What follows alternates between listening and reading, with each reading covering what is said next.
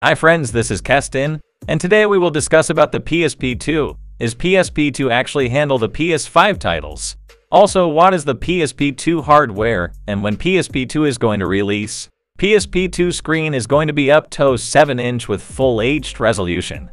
We didn't expect the 4K quality in a PSP2, but Sony definitely give the players high quality screen colors and textures as well.